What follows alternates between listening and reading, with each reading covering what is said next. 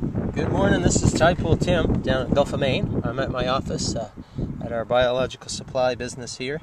And today I just want to do a little lesson on sea stars and how they regenerate missing rays or limbs. So I've been down to the beach, and I've got a whole pail here of northern sea stars. And what I'd like people to be able to see is the different types of growth in these starfish as they're regenerating limbs. So we've got a bunch of different stars, and you can see we've got some that are missing and regrowing one or two limbs.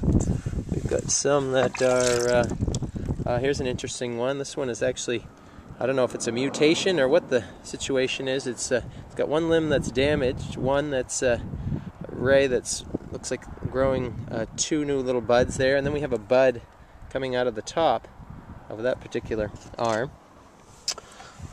Here's an interesting one that looks like there's a lot of fishing out here that sometimes I think may damage the stars, and that's why we've found quite a few that are regenerating.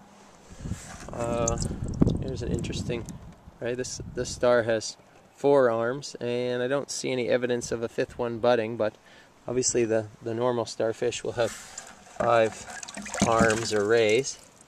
Here's an interesting large northern sea star, and this guy, not to set him down, has one arm that is actually split into and regrowing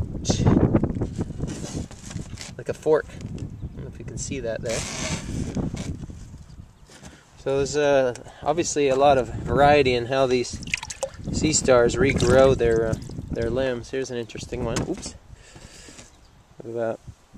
Looks like he's a surfer or something.